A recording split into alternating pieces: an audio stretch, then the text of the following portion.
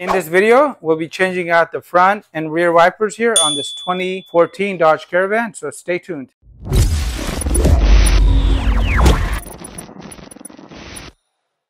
Hi everybody, welcome back to the channel. So we got a 2014 Dodge Caravan here, and it is raining pretty hard these days in Texas, and it's my first winter here, and we're gonna go and change out the windshield wipers. This guy says he wants to be an engineer or mechanic, and he's gonna help us on this video. You ready? Yes. I'm going to leave you guys a link for this kit that came with all three wipers in this box. I'm going to show you guys how to do this safely. And if you guys just want to watch the windshield wiper portion of this particular video, just check the chapters and you can hop right to there. But for me, I have to do a little bit of extra prep because I'm moving from a hot weather climate to a cold weather climate. And I want to go and make sure that these windshield wipers last and I have a really good experience. So I'm going to go and do 2 extra steps so I have better visibility while I'm driving during the rain. And as a pro tip, guys, if you guys are brand new to this and you've never done this, get yourself a floor mat, a piece of cardboard, and you want to go and lay it down where you're going to go and change out the windshield wiper. Because what happens a lot of times when people are new to this, they'll go and try replacing this, and by accident this goes and slams down and they break the windshield, and it really can ruin your day. And once you have this in the upright position, go ahead and flip it into this T position. There's a little clip right here. Go ahead and hit that little clip. Just pop it down. When you first touch that clip, you'll notice that the windshield wiper will drop. If it doesn't, you need to wiggle it a little bit and then work it down slowly in case there's rust or anything else. Now you want to go and follow this guy's tip, which is I'm going to compare this one to all the new ones that we have. So I'm going to compare it to this. This will definitely be a no-no. And over here, this could be it. And over here, this would not. Because this will be the back, it looks like. So I'm going to use the middle one. I'm going to use this. As you notice, this actually has a different kind of adapter. But that's okay. We're still going to be able to do this. So I'm actually glad that these are not the same style that were on there as far as the hooks, because I get to show you guys. So this is going to be a different style hook on here, and you'll notice that there's this little lid that can pop off and pop up. So on this one, you want to go and pop that lid up, that clip up. You want to go ahead now and pop it down, and there you go. That one is now in place, and we didn't go and crack anything. So I normally don't like to remove the protective covers here until the very end. So I'm going to go and do the passenger side now, so you guys can see that again for yourself. Sometimes comparing them is not going to help you. So this was the one that was on the driver's side, and it happens to be the actual wrong one. So the driver's side is going to need the longer 26-inch one. So make sure you always pay attention in case somebody else has touched your vehicle. And in this case, we're going to have to go put this one on here, and this will go on the other side. Hit the little button and pop that off. Okay, so I'm going to do this one. I'm going to slide this in from right here, and then I'm just going to... No, you can't do it. You have to make sure this is all the way at the top, and then push it in now. Oh, I get what you're trying to say. I need to lock it. There. All done? Yep. So we'll go ahead and leave these up. And are you ready to do the next part? Yep, let's go handle the back.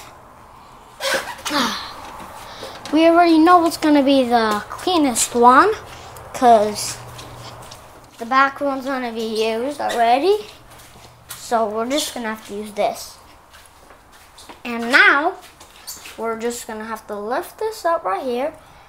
Or maybe you're going to have to lift this and then just unclip it right here, I think. Okay. Safety first always. Now, if you did it the right way, you would be able to go and pivot it, but we didn't come in the right direction. So you want to flip it, right? Yeah. And now you want to grab it like this. Yep, once you get it in this position, push up on it, and it will lock into place. And then, now. And this is why you always want this in place, because that could ruin your day. Yes, I almost cracked the window if that wasn't there. Whew. And to make sure you put it in there correctly, go ahead and give it a wiggle test. You should literally not be able to get that out of place like that. So you want to make sure it's clipped in. And this is what you want to hear and feel. that is locked into place. Now we are done with that part. And next I like to grab myself a clay bar, and you can use water, Windex, whatever you have available. And I actually like to clay the windshields and all the glass before I do the next step, which is going to be to apply this. So let me go ahead and clay the exterior windows here. Now I'm going to go ahead and spray water, Windex, whatever you have available, and you want to clay the glass. This is going to get rid of all those high spots and ridges that are going to ruin your brand new windshield wipers. And look guys, this is what's on my windows. So you can feel that it's actually grabbing all those imperfections off the glass. And I like to do this about every 2 years. And I recently purchased this vehicle this year in California, and I drove it down to Texas. So that is pretty nasty. So I got more labor for free. I got this guy helping me, and I got his older brother helping me too because he's a little bit taller. So they cleaned the glass. Glass is all clean, and we clayed it so it's nice and smooth. All the little imperfections are gone. And now we're gonna go and do the final step, which is gonna be this for the front and rear windshields. And this is gonna be for the side glass and mirrors. And then we have the last item that we need to check, which is going to be the windshield washer fluid. All right, so we are done with the windshield portion of it, and I'm really happy with this. And I didn't break anything, which is fantastic. So these blades are really nice as they get a lot of the area. You can actually hear the windshield wipers. They're not getting stuck, and they're not grabbing onto little imperfections in the windshield now. And the last step, live in an area with cold weather, you gotta watch your windshield washer fluid. This right here is rated for 32 degrees. So this can actually freeze. And when this freezes, the liquid in here will actually bust the container. And it is actually a pretty expensive and nasty repair. And you got to get underneath the vehicle. So if you want to avoid that, you want to go and change out to this all-season 2-in-1. And this can go down to 0. But if your windshield washer fluid is full like mine, what are you going to do? Well, you can throw in a little bit of rubbing alcohol.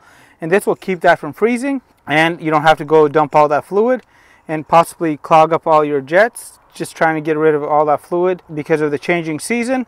So go ahead and flip that up, put in a little bit of rubbing alcohol, and I've really enjoyed making this video for you guys. If you have any questions, please don't hesitate to comment down below. I'll leave you guys a link to some of the products that I used in the video description box down below as well. And if you guys want to see more repair videos here on the Dodge, go ahead and check out the playlist down below on the 2014 Dodge repairs. From us claying the windows and then putting the RainX on it, you can see that the water is just beating off. So I don't even have to use my windshield wipers. And the visibility is awesome. If you enjoyed this video, please give it a thumbs up, subscribe, and hit that bell, and we'll see you in the next one. Bye!